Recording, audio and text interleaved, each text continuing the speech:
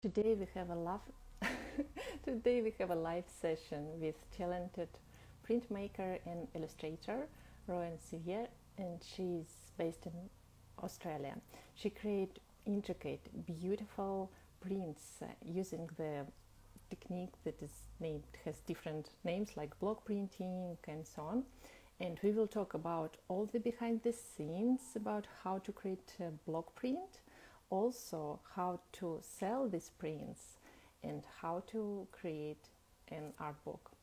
If you don't want to miss any of these highlights from the interview and all the tips, you're welcome to subscribe to the newsletter. The link is in my bio or in the description. And I'm excited to invite Rowan. Yeah, I see the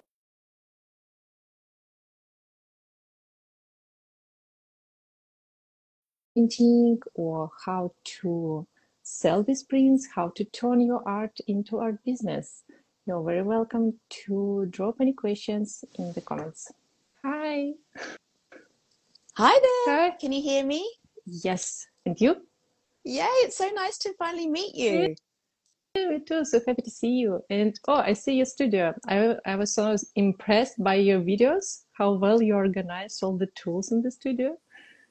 Oh, it's all smoke and mirrors.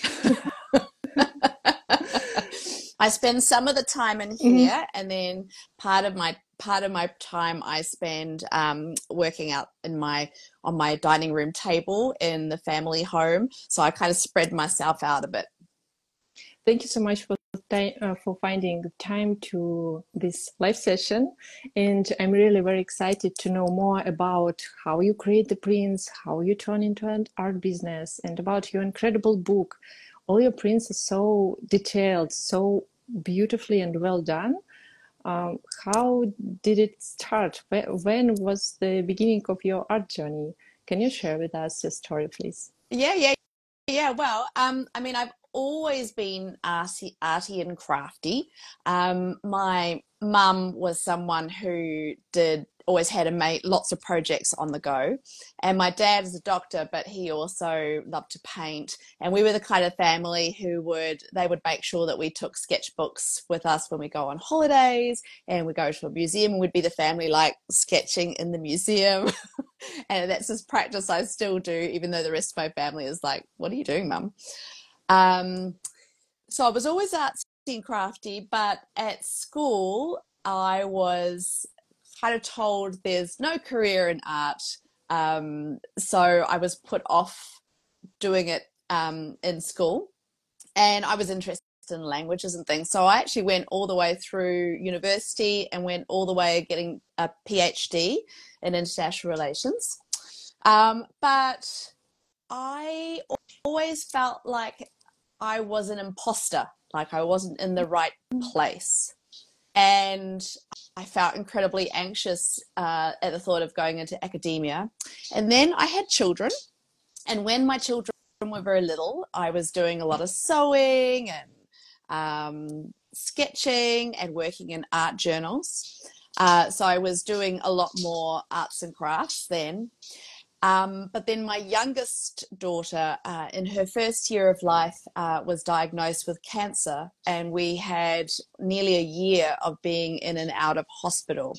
And during that time, pursuing creativity, watching YouTube, working in my sketchbook, doing art journaling was really life-saving in terms of for my mental health and for passing the time in what's a pretty boring place and a really nerve-wracking time.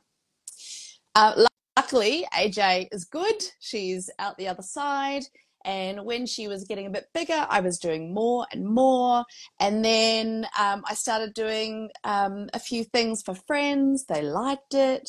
And it kind of snowballed from there. And at the same time, I was doing like Instagram challenges and doing 100-day projects on Instagram, and that kind of built. So eventually, I remember saying to my husband, actually, this is what I want to do all the time. It makes me feel really good. I'm good at it. I want to be an artist full time. And he went, there goes the mortgage. But he was, great. Has been really supportive, and then it's all been a learning curve from there. And how many years ago? What was this the beginning? So if we go from the beginning of Little Rowan Redhead, when I started Little Rowan Redhead, that was in 2016. And at that stage, I was actually doing more watercolor than printmaking. I think I had set myself a 100-day challenge because I wanted to get better at watercolor, and I had done a different watercolor every day. And a organization called Raw picked me up to ask me to do a showcase, and I didn't have a name. I was just little old Rowan at that stage, and so I did this showcase showing my watercolors. Again, kind of people liked it, and I said, oh well, I'm gonna have a little business name, Little Rowan Redhead, because I got red and I'm pretty short, and yeah, so that was August 2016. Yeah, not so not so long time ago actually, and you did such an amazing job since then. Because when I scrolling through your account or on your website, I see that you already have created so many amazing prints and even a book, and it's a huge thing. What inspired you to create this book? Well, I had always liked the idea of doing a book, but I was probably a bit too much of a scaredy cat to be proactive about pursuing it. And I was just very lucky that an editor from Hardy Grant, which is the publisher, the UK arm of Hardy Grant, an editor reached out and said, "Hi, Rowan, I really love your stuff. Have you ever thought about doing a book?" And I went, yes, terrifying. Like I'm absolutely terrified at the thought of it. But I was taught a long time ago to say yes to things that scare you, and you can just kind of try and work it out from there. So I said, yes, okay. And the lady, the editor, helped me to pitch it, and they accepted it. And we went from there. It was really strange because it was, I think, as I was waiting for the contract to sign, Sydney went down into a 6-month lockdown. So I considered the book my COVID baby. While other people were learning how to make sourdough, I wrote a book. But it took a little while to get things organized. But in terms of the inspiration, I am a craft book nerd. I have lots of craft books. My mum had craft books. I was raised on craft books. So the thought of doing a craft book was kind of right up my alley. So I already had a notion of what it might look like. And I was teaching at the same time. So again, it was an extension of what I was already doing. It's so exciting. Actually, I have a lot of questions about the book, but we will jump into that block a little bit later. And first, can you introduce, because someone who is watching us, they don't know, they're not familiar with your art. Can you walk us through your creative process? How do you create these incredible prints? How much time does it take? What are the steps? Yeah. Okay. So as I said before, like I started with watercolor, but I always really enjoyed printmaking. I enjoyed it at school. I really enjoyed carving lino. But when I started to get back into printmaking, I found lino too overwhelming because it's really difficult to carve and it's even harder to print. And I had a bit of an aha moment one day. I was watching an artist called Julie Balzer, and she doesn't carve lino. She carves like a PVC rubber, a soft carved rubber. She uses the Speedball pink. We've got an even better version of it here in Australia. And I kind of went, oh, wow, I don't have to necessarily carve lino. I can carve rubber. It'll be easier on my wrists. I can carve for longer. And I kind of started from there. Um, from there, that was kind of carving small stamps at a pretty much every day. And from there, I've ended up taking that practice larger. So now I carve like quite large blocks, kind of A4 and A3 sizes. I'd love to Wow. go bigger, but I don't really have the space in my studio at the moment. Maybe one day when I've got an amazing big studio with a big press, I can go huge. Um, but so I kind of make do with what I've got at the moment. My work is mainly inspired by Australian flora and fauna. Australia has amazing flowers, wildflowers, intriguing shapes, quite sculptural forms, and we've got amazing bird life as well. So I'm constantly inspired by the world around me, and I love flowers in general. So I'll just go for a walk through my neighborhood and immediately become inspired by, you know, maybe the nasturtium on the side of the road, or the magnolia out in bloom. That's all you need to do, right? Is sometimes go for a walk and you're inspired anew. Um, so that's what I suppose what inspires me on the daily. In terms of how long it takes, that really depends on the technique I'm choosing to use. So even within printmaking, there are so many ways that you can choose to go about it. So I always start with sketching. I used to be amazing like you, keeping these gorgeous art journals full of, you know, filled with colorful Posca pens. Now I've got a bit lazy, Paulina. Now I'm mainly using my iPad, just because I find there's less step, I suppose, between using the iPad. I can then print out my sketch and then I transfer it. But also I like it because it just gives me very easy, quick access to thinking about layers. And if I'm doing a reduction print, for example, a reduction print, you start with one block and then you carve away each layer, so that by the time you get to the end, the block is destroyed, but you end up with maybe a 6 or 7 layered print. But working in layers on the iPad kind of helps me to think about what I'm deleting. So I will use my layers to erase the layer, and then I can see the colors underneath. So it kind of gives me an idea before I even start cutting the rubber, how those layers are going to interact. And So I do. yes, Sorry. sorry, continue. Please continue. I just have many many questions. Finish So, first. so I always love to work on the iPad, and then I usually print out the sketch. I will trace it, and that's how I end up transferring it onto the rubber. But even before I get to that stage, I have to think about, okay, I've got this, you know, I've got like this 3-color sketch, which I really like. Now, how am I going to translate that into a print? There's different ways that I can do it. I could choose to use like one main block, like a one main color, and then you could hand color in the extra colors. Or you can cut stamps to color in the colors. Or depending on the print, if it's if there's quite a lot of the second, third, fourth colors, you might choose to do 4 separate blocks and print them on top of each other, which is quite dicey because you've got to make sure that it's registered properly.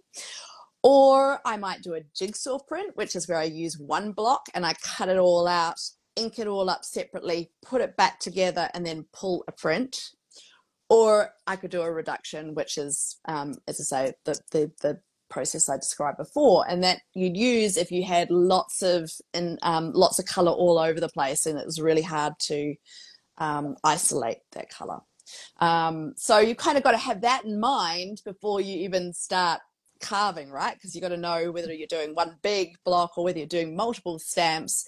Yeah, and then I carve. which I love. I love the carving aspect. And then once you've carved, then you print. So then you get to roll out your ink and play with colors and listen to that gorgeous sound of relief printing ink on the tray, and get the reveal peel, of course, which everyone loves. That's the main thing people come to, I think, come to my feed for, is just to watch that reveal. Yeah. What is your favorite approach of printing? Oh, that's like asking me to choose my favorite child, Paulina. I Okay. can't do it. At the moment, I'm very into reduction printing because I think it's such a big process. It's very nerve-wracking because once with reduction printing, you have to prepare everything up front. You have to prepare all your paper, and you've got to like make sure that it's registered properly. So you've got to set up tabs. You've got to do all the preparation to begin before you start to carve and then print your first layer. Because once you start, once you go to that second layer, you can't go back in the process. You can't, print it afresh because the block will keep changing and look more and more unrecognizable. So for me, it's very nervy, but when it works, you get wonderful depth of color and the interplay between layers. You just get a real complexity that you just can't get in any other way.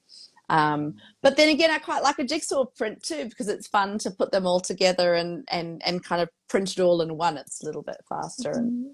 With this reduced printing, you can't then make additional copies because your print block is ruined. So how do you decide how many copies will you make? Because there will be no chance to repeat it. That is a good question. Sometimes you have to just go, okay. I mean, it's kind of the beauty of it, right? Is that it's a true limited edition. There's value in that. I think someone was asking me at a market the other day. They said, "Oh, what are these numbers?" I said, "Oh, well, that indicates exactly how many of that edition there is." And they're like, "Oh, so this is like 2 out of 25. There's only 25 of these." I said, "Yeah, they're rare, they're valuable. There's something quite nice about it. In a world where we can just keep making and making and making, it's really nice to keep it limited. And also I think as an artist, it's good to go, okay, I'm pouring my heart and soul into this right now. But then they will be gone and it's time to move on and do the next one." So I just sold my last one of my favorite prints the other day, and I did have a little moment. It was like, goodbye, my pretties. But you let it go and you move on, and hope that the next one will be just as popular, but sometimes it's not, and that's just the nature of it. Do you set the higher price on these limited prints? So with for the reduction prints, I make them. They're my most expensive prints. Yeah, because they'll never be printed again.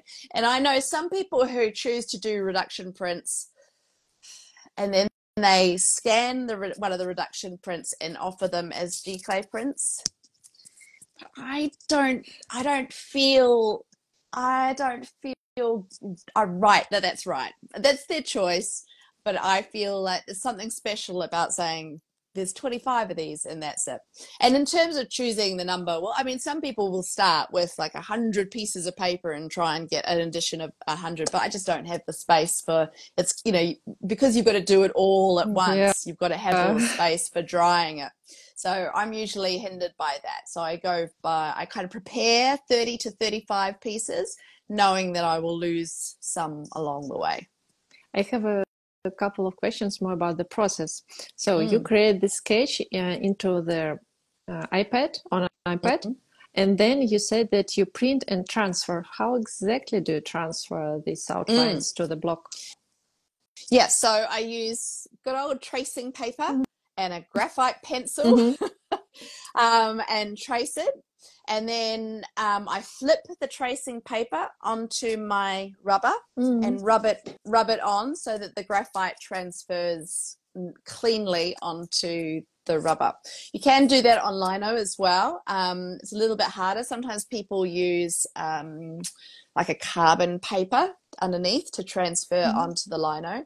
But what I like about the tracing paper method is that it automatically reverses your image so that when you print it, it's the right way, which is not a problem for most things. But if you've got any lettering in your block, then you need it to be reversed so that it prints the right way. Yeah.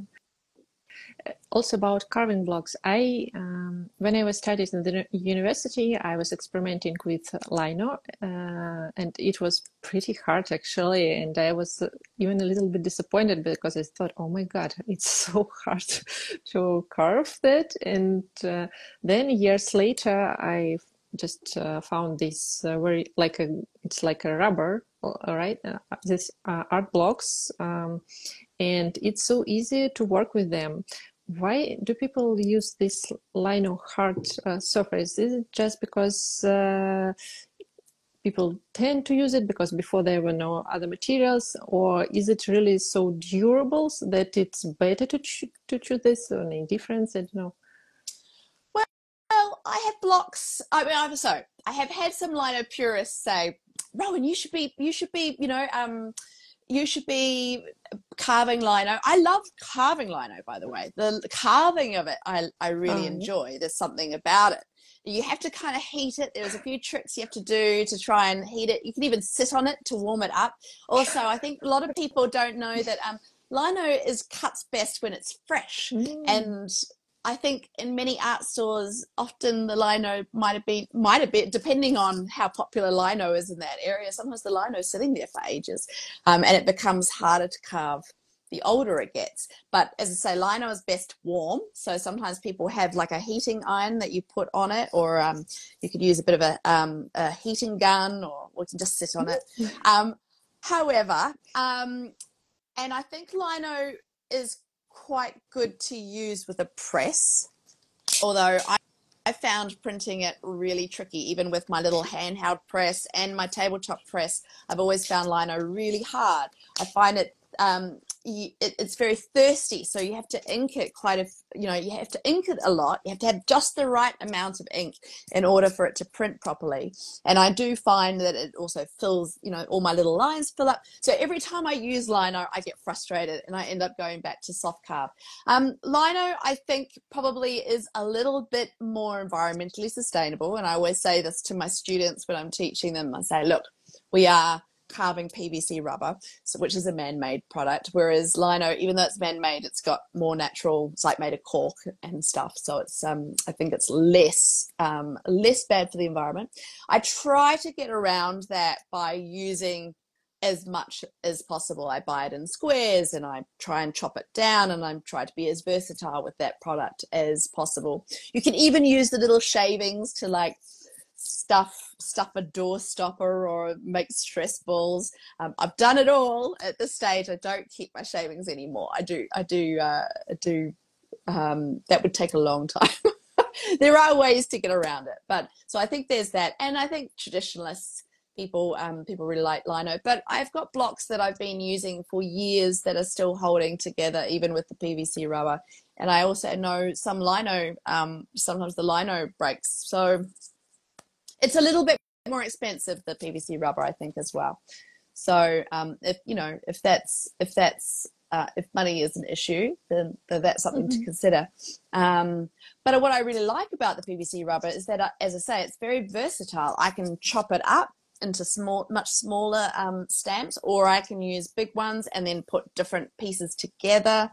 I like it that I can use ink pad on it. I can use acrylic paint. I can use relief printing ink. I can use fabric printing ink. I can use all these different things, whereas I've tried with lino in the past to use other mediums and not enjoyed it as much. So, and I still get lovely fine lines with the rubber, beautiful intricate cuts that comes down to the tools, the file tools that I use. You got to and how do what you got to, sorry. I over talk, Paulina. That's always been my problem. No, no, that's great. That's wonderful. I was wondering, how often do you use, or maybe you don't use at all, the old blocks that you carved a year or two ago? Do you sometimes maybe take the flower that you carved a couple of years ago and incorporate it into a new print, or is it, or there is a store? Because I can imagine that you have like a storage with so many, yeah, That is a tiny amount. yeah. All of these are filled with stamps. I've got about 4 big tubs full of the big, like the bigger blocks. Um, I do think there is value in revisiting your work, even though I believe in kind of moving forward. I think there is something nice about revisiting work that you've done and incorporating either a motif or refreshing it, um, and using it in a different way. It's like recycling your own work. And I think there's something really nice about that because it changes and progresses as you go. I mean, you must have found that in your work as well, that you've got certain motifs that you love bringing back and then using afresh. Yeah, I have some motifs that I repeat in different colorways, but also there's a way when I work in Illustrator, and for example, I drew multiple flowers in one, many flowers in one pattern, and then I created a pattern out of that. But a few months later, I decided, okay, why not to use take this and this flower and create another pattern using the same vector forms that were created, and this is really, you have different artworks, different patterns, and then so this is why I'm curious, can we repeat the same with the block printing, or because it's the final piece in the square, it's harder to kind of mix them together? I think it depends what you're working on. Obviously, with reduction printing, no, once that block is done, it's done. But if, for example, okay, so I've got a pomegranate print that I did a couple of years ago, and one of the pieces of the print just is not quite right. So I'd quite like to take the pomegranates and kind of create a new piece, similar but not the same. Maybe, you know, still featuring some pomegranates, but maybe changing up the background. And so I can take the basic pomegranate stamp that was the middle of that other print, and I can use that afresh. So I'm often taking, especially since, you know, I work with a lot of Australian flowers, every year or so I become inspired by the flowering gum blossoms or our wattle or Banksia. Banksia flowers come up a lot in my work. And there's only so many ways that you might be able to represent Banksia, but maybe you could do a different composition, or maybe you can bring in a different color palette. Also, I'm curious about the process of making the final print, because I see on the internet different ways when you put a print on paper and paper on print. I tried both, but as I am not a professional block print maker and I did it just for fun, I can't say that I can define which one is better. What is the difference? Is there any difference actually? What approach do you use?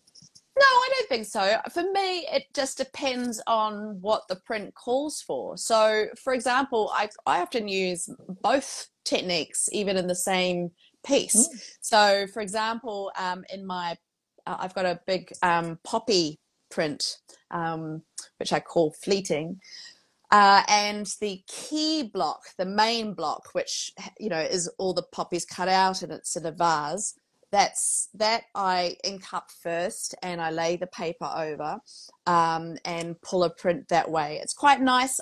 I like laying the paper over. I always hand press, so I like that tactile feeling of being able to know where the parts of the rubber are that I need to make sure that I touch, make sure that I adhere. I'm trying to think of the word for it. So I really like that process, and then I like that reveal. Obviously, that works the best for a reveal peel when you lay the paper over. But then I use about 20 6 different stamps to color the poppies in. I can't just lay the paper over because you're not necessarily going to be able to get it in the right position. So all of those poppy colors I hand print top down, so like a stamp. It works really well. I think sometimes, depending on how hard you press, you can squish it a little bit, then you get an uneven print. But I think that just comes with practice. That's just technique of, the more you do, the better you understand what, that you need to be able to have that ink nice and light, but good courage, press, but don't press too hard. That just comes with practice. Yeah, now I see how it's more clear now to me. Let's jump to the next part. When we have the prints and we want to sell them, we can do Yes. this. Yes. Selling. Oh, that old chestnut. We want to keep making the art. We need to pay for our art supplies and for our time and all the rest. Yeah, look, it's tricky. I was talking to someone about it the other day because I do quite a few markets. So I have various ways that I sell my work. Obviously, I have an online store, littlerowanredhead.com. And so I sell via my Shopify site. I also am on Instagram. It used to be better than it is now in terms of being able to sell via Insta. But probably the main way that I sell my work is at art and design markets. So local markets. So not so much. These are local markets, but they're not kind of your every week little cutesy market that you can turn up at and get your breakfast and then go around a few stalls. I tend these days, I started with those markets and did a couple of years of working in those markets, and they're hard work. You don't necessarily make a lot of money at those markets. So I changed a few years ago to only targeting big art and design markets. So these are usually markets that go for more than one day. They're curated. They usually have certain things that they're trying to go for. So for example, in Australia, they prefer Australian made. They prefer kind of ethical. They're often looking at sustainable, has all these criteria attached. And so you end up getting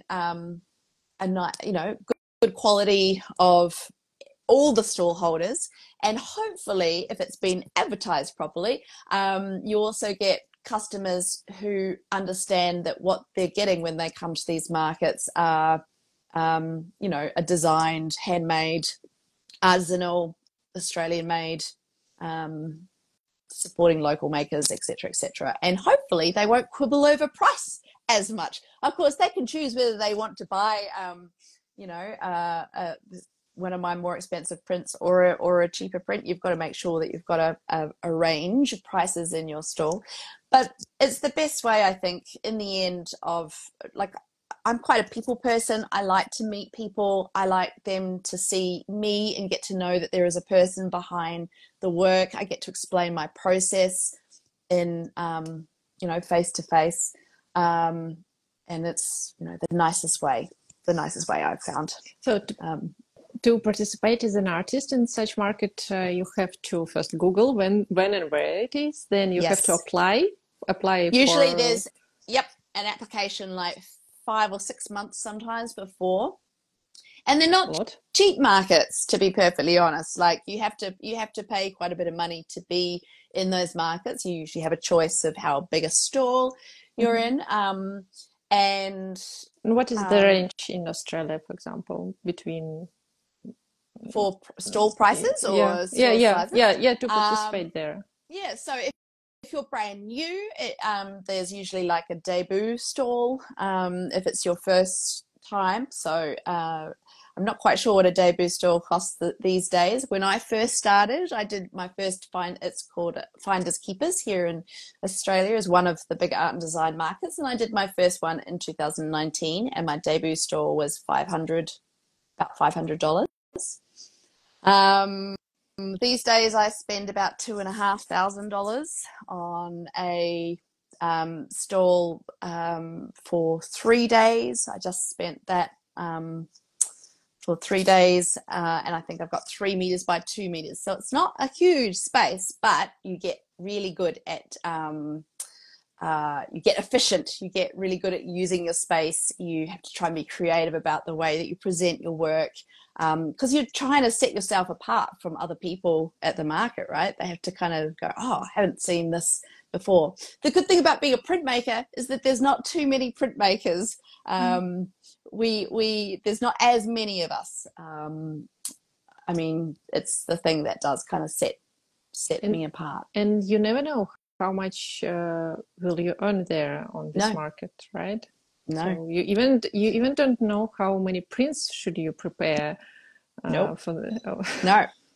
So a gentleman across from me during this last market, he sells 3D printed vases, kind of cool vases. He sold out on day 2. He sold out by lunchtime, and there was still a whole full afternoon and another day.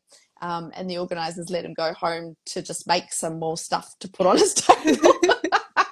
The good thing about being a printmaker and being compulsive, like a compulsive maker like myself, I will never sell out because I'm always making. That's the way of it.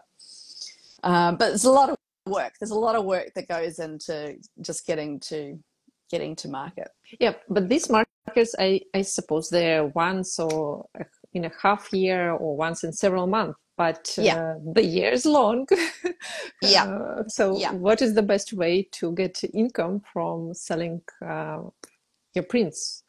Or is it Etsy or another platform? So not Etsy anymore for me. I started off on Etsy. That was the first bit because of the ease. I think Etsy has changed, but when I first started off, Etsy was a great platform just for the ease of setting up a little shop. That was fantastic.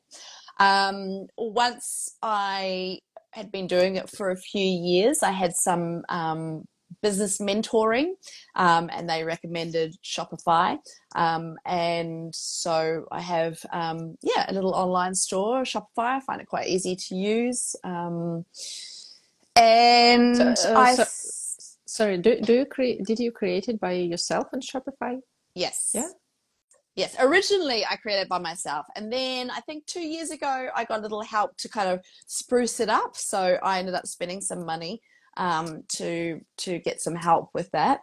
As I'm sure you're aware, Polina, I think it's funny when you start, you just get on and do everything yourself, and that means that you are not just the artist. You also become an accountant and a social media manager and a designer and a graphic designer and, all the things. And occasionally my husband has come in and I've been crying and he's like, what's wrong? And I'm like, I just don't know how to do this. And he says, well, ask for help. I'm like, yes, but that would take too much time to ask for help. I swear I can just do it.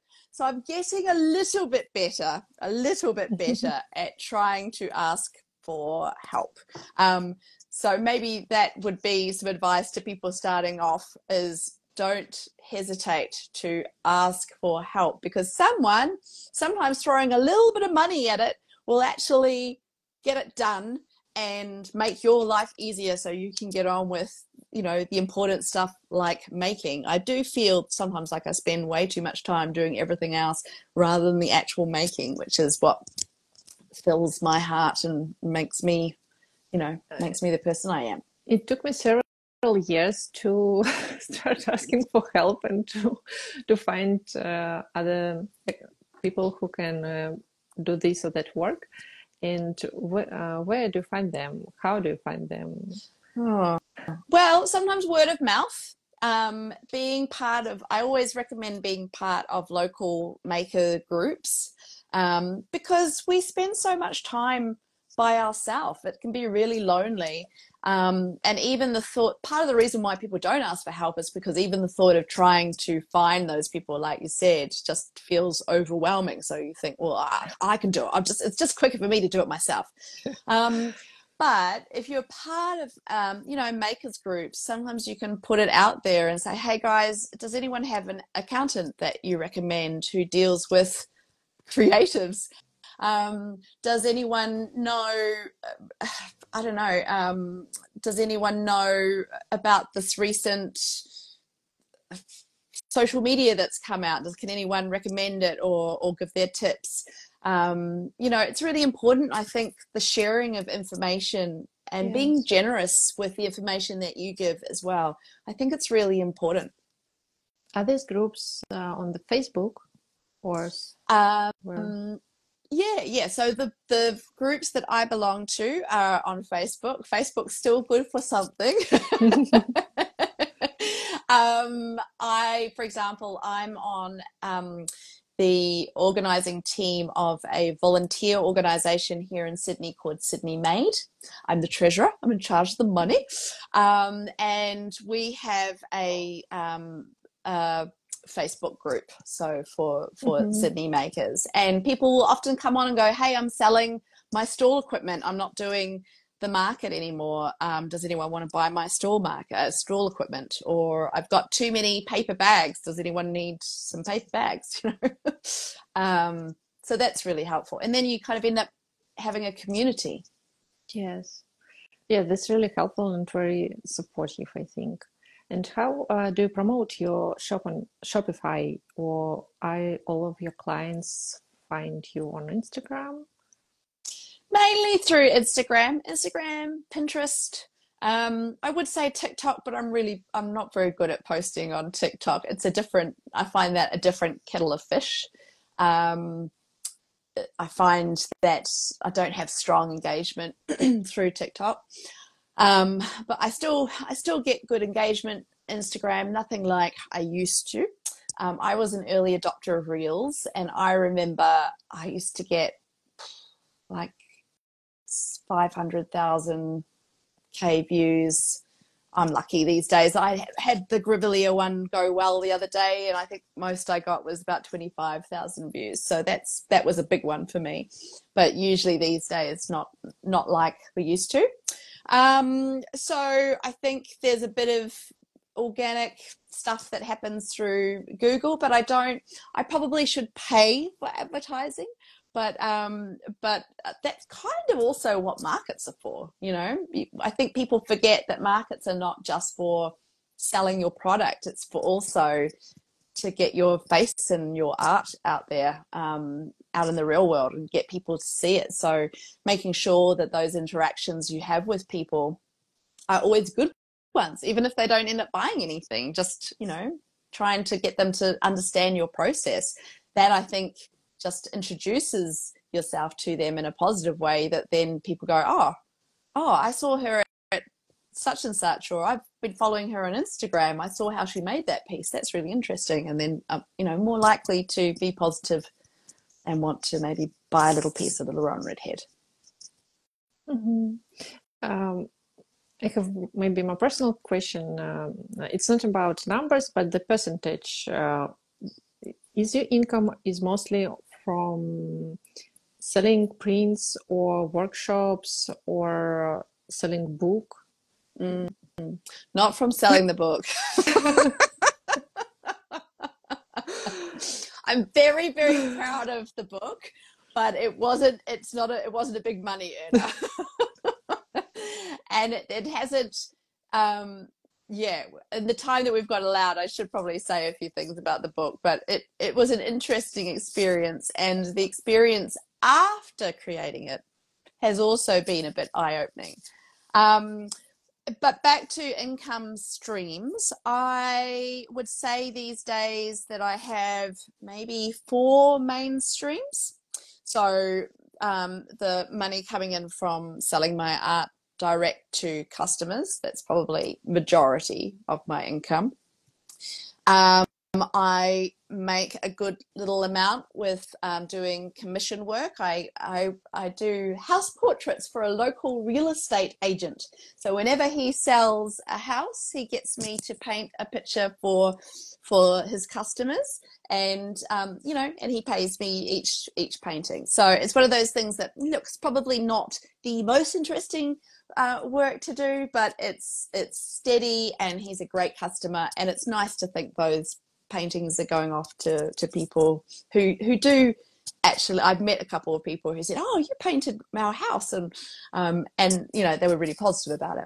So I do a bit of commission work. I also have started to sell my work wholesale, but not so much my lino prints. I also have stationery, so I sell my cards, notebooks, and decorations. So now those are going to stalls. So I've got my wholesale business, I've got my retail business, I've got my workshops, and commission work. Those are kind of the main four streams of income. Yeah, thank you very much for sharing. I think it's very interesting always for even, especially for beginner artists who do not understand how to earn money Yeah. with their arts. So thank you very much I for sharing. think you've got to have multiple.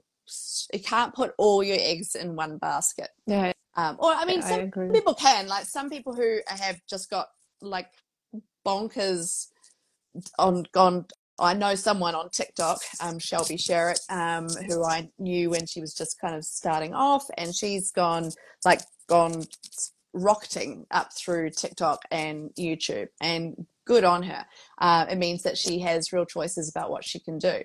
But for the regular Joe like myself, you've got to have multiple ways of making that money, because as you said, you don't always have those markets all through the year. You have them at certain times of year.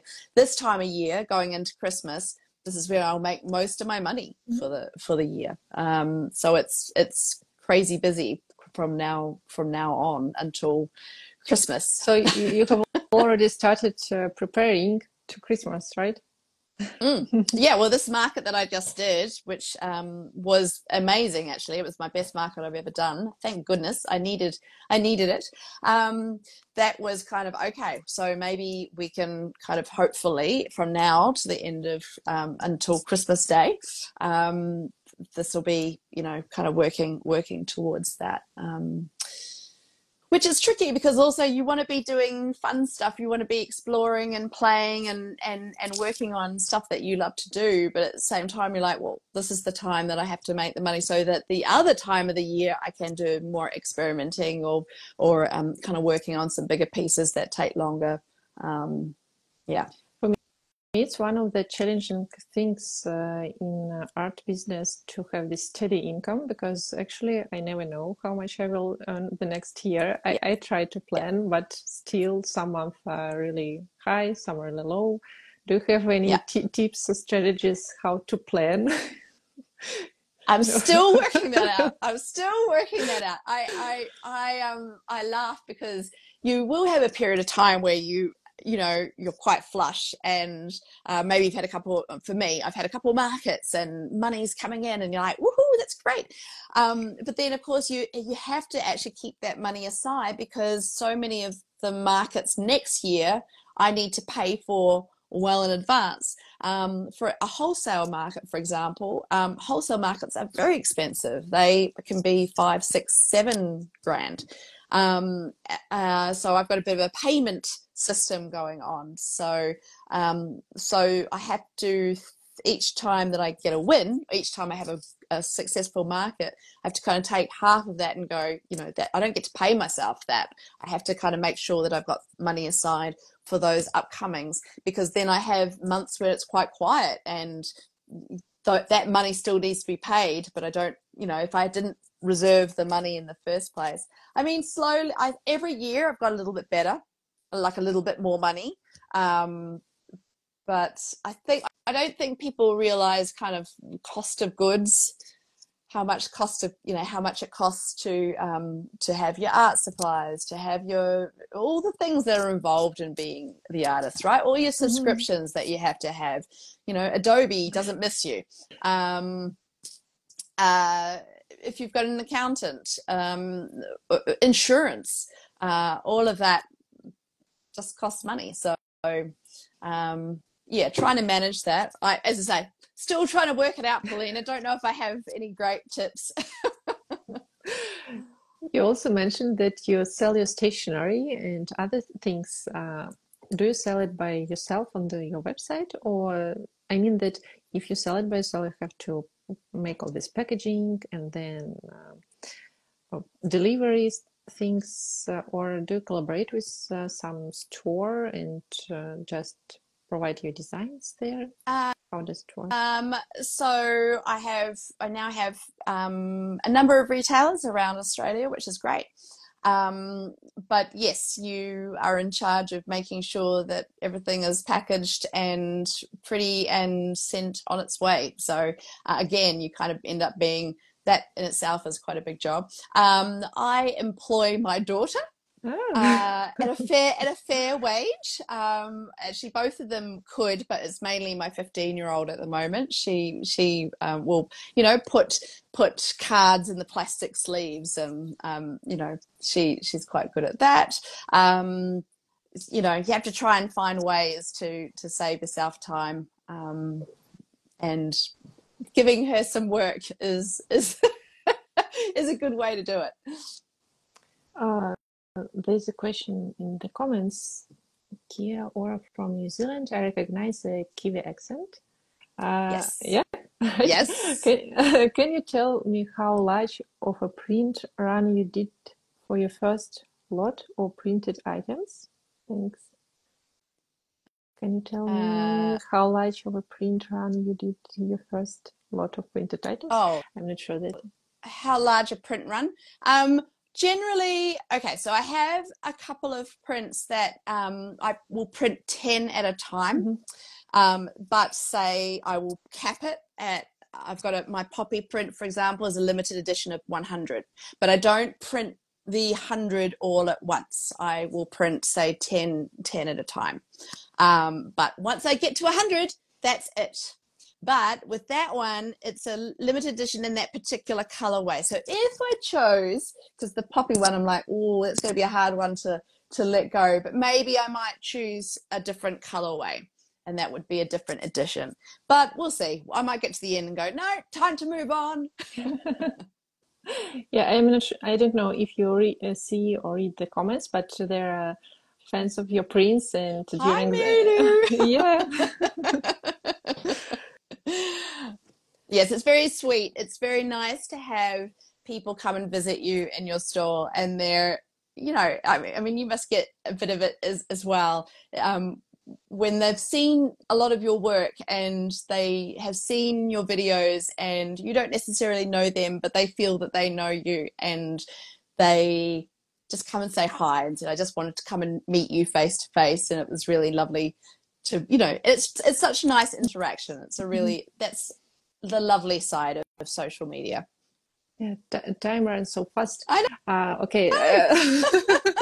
Okay, then I will just ask you about the book that you have, the modern block printing. Should I pull it out? Look, yeah, it's so beautiful. I really love the cover. What was the most challenging things in creating this book, and what was the most rewarding things? Just the main highlights of creating an art book for you. Yeah. So, I mean, the most rewarding thing is being able to have it. Like, it's tangible. Look, my, I'm on the back. I'm in it. All my work is in it. It's such a lovely record of where I've been and where I was at that moment, and a progression from what I was doing, which was teaching. And I love teaching. I really love sharing what I know. So, so that I think is the best bit. And also, the photo shoot was so much fun. It was just such a lovely experience. I had a local photographer and a local stylist. They both lived literally in the next suburb. So that was brilliant. What is challenging is that the publisher was based in the UK. Even though Hardy Grant is an Australian company, Hardy Grant UK published it. And that meant there was some communication issues, there was time delays, things were a bit tricky on that front. Also, with regards to the photographer, they said, "Oh, well, we don't know any photographers in Sydney, so how about you send all the projects to the UK and we'll take all the photography in the UK." And I had to say, "No, no, no, no." I will find a photographer. It can be done. If we send it to the UK, it will be out of my reach and I won't have any creative control. So I really pushed back on that. I'm glad I did. The tricky thing is, and what I want people who are going in to publish or working with a publisher is that just because they hold your hand when the book is being made does not necessarily mean that you will get much support afterwards. And that's what I've found really hard, is that even though it's in their interest to really promote the book and to support me in promoting the book, I didn't feel that there was much support. And now it's been 2 years since my book came out, and it's really hard to get copies in Australia. And I can't get a hold of anybody. So if anybody's listening out there, contact your local bookstores and ask for modern block printing. I'm trying to say to the publisher, there is still a desire for this book. And I know there is, because I'm getting asked about it a lot.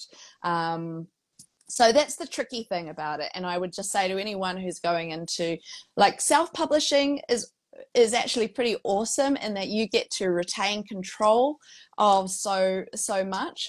Obviously, the financial risk, you take that on board, but at least you get to control if there's reprints or what the numbers are, how many copies there are. I don't have any control in that. So that's the frustrating thing about it. I'm very proud of it. I'm super glad that it's out in the world, and I would absolutely do it again.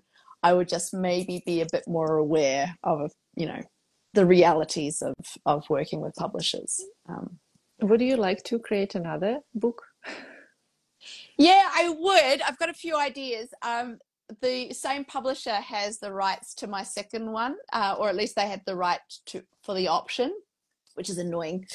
But I like the idea of looking at block printing traditions around the world, just because I want to do some travel as well. I thought if I can make my travel tax deductible, that would be fun. And how long did it take you from the first sketch of the book to the day when you send the final files to the publisher? How many months?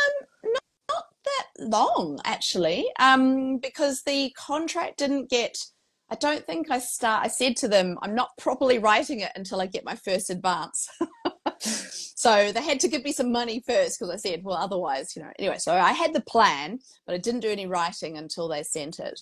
And I think it was November, December, January, February, 4 months. But I mean, I had all the ideas, and then obviously we hadn't done the photo shoot. The photo shoot happened in March, pretty much after the manuscript was settled, or at least all the writing was sorted. And then obviously we had to just check that all the photos lined up with the manuscript. And I think that happened like in April. It was off in April. So yeah, it was not as long as you think. It took me longer to write my PhD. Let me just put it that way. Okay. My final question, because it's really an hour past. So my final question: what advice would you give to beginner artists, or maybe what would you say to yourself when you were at the very beginning of your artistic journey?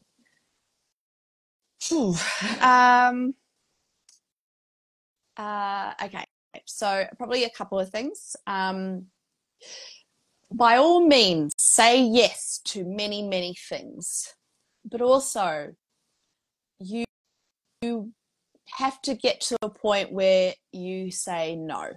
So eventually no, it's not okay to do something for free or give away art for free just because you will get some exposure. I think you have to have some boundaries, and certainly around your own self worth, the worth of your work and your own self worth, because also you will end up devaluing your own work and other people's as well if you kind of price yourself too low, in order to get exposure or what have you. The main thing is always create from the heart, be authentic, create work that you love, not work that you think other people will love. It's got to come from you. Yeah, beautiful words. Thank you, Rowan. It was a big pleasure for me to talk with you. Actually, I feel like I have more questions I would like to ask Oh more, but no! we have to finish.